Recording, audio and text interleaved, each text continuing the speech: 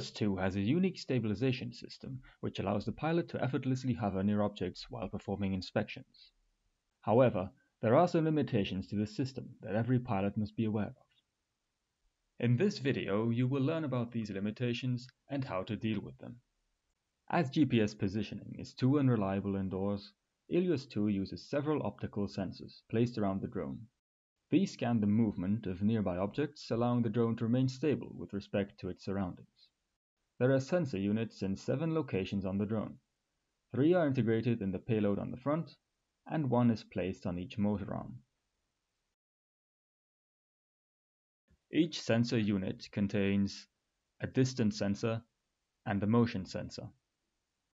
The distance sensors measure the distance to nearby objects or walls using pulses of infrared light. Its maximum range in ideal conditions is 3 meters. This range is further reduced by dust, direct sunlight, and dark surfaces. The motion sensors measure the rate at which the drone moves with respect to its surroundings. These are basically small video cameras, and in a well-lit environment these have no range limit. However, in a dark environment they rely on the drone's onboard lighting. Their effectiveness is reduced by dust, uniform and featureless surfaces, and reflective surfaces. The default control mode is Assist mode, where the drone uses the sensor data to hover in one place. Any pilot inputs will directly control the speed of the drone. When moving out of sensor range, the drone will automatically switch to attitude mode, where the sensor data is ignored and the pilot directly controls the attitude angle of the drone. The current control mode is indicated on the cockpit display. Note how the drone automatically switches back to assist mode as soon as it comes in range of a new object. In some situations, this automatic switch will not occur.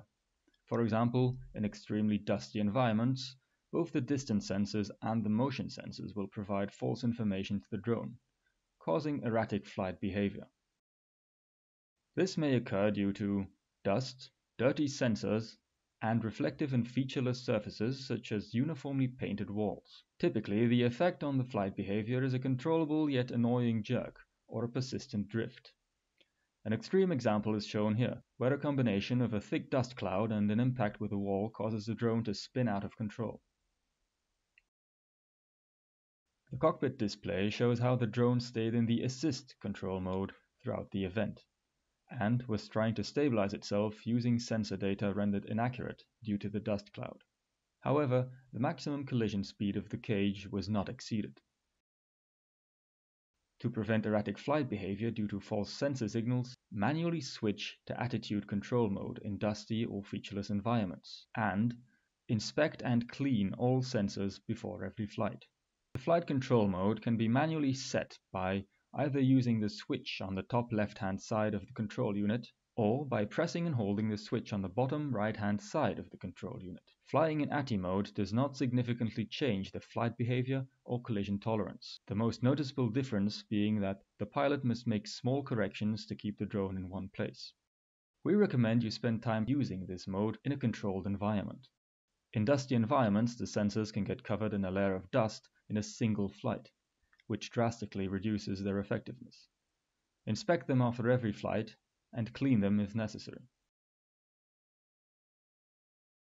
Remember that the stabilization system works best near objects. Plan your flight to stay near high-texture surfaces and be ready to manually switch to the ATTI flight mode when flying through dust or large open spaces.